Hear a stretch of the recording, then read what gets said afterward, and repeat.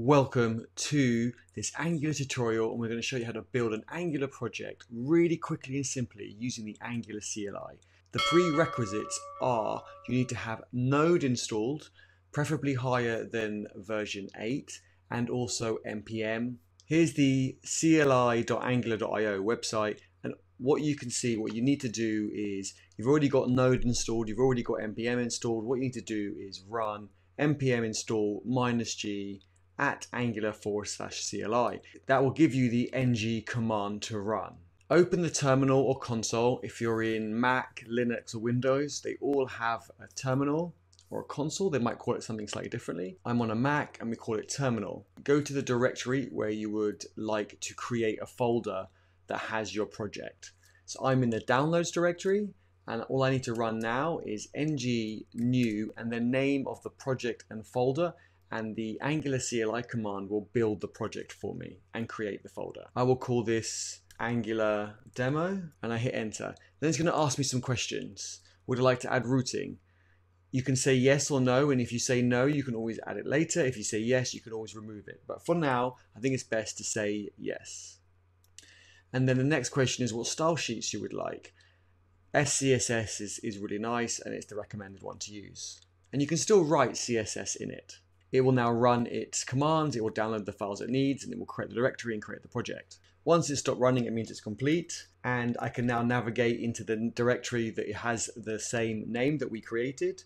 So we can go Angular demo, and then in this directory, you will have all the Angular files. If you've got VS Code installed, you can run the command code dot, which means VS Code open the current directory as a project. And here you can see I've got VS Code running, and these are the files.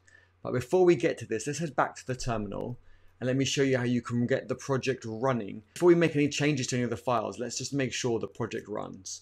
npm start, which underneath will run the ng serve command. If you want to see the details, you can look in package.json in the root of the project, and it will show you what commands are available to you. Now it's running. I'll go back to the browser and open on localhost 4200. This is what you'll have. Angular creates an example project for you, and this is the HTML code and CSS code that it has. If we go back to VS Code, let's remove all that and let's put our own code in.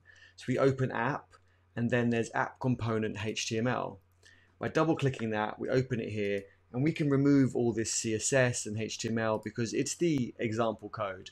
So if I Control A or Command A, depending on which computer you're on, and delete all that, and then just type hello world, hit save, go back to the browser, it will automatically reload itself, and you'll see it says hello world. So if we add some HTML around it, we'll put a h1 tag around it, and if I hit save again, go back to the browser, it automatically reloads. The reason why I'm showing you this is to show you that you don't need to put inline styles in that HTML file. There is a specific file to put your styles in. So if I go back to the VS Code, you will see this is the HTML file that we were working on, but next to that as a sibling file we have app component scss, or just .css if that's what you chose before. So in here we could put h1, just normal CSS. We don't have to always use the scss functionality, and we can say American's color spelling, color blue.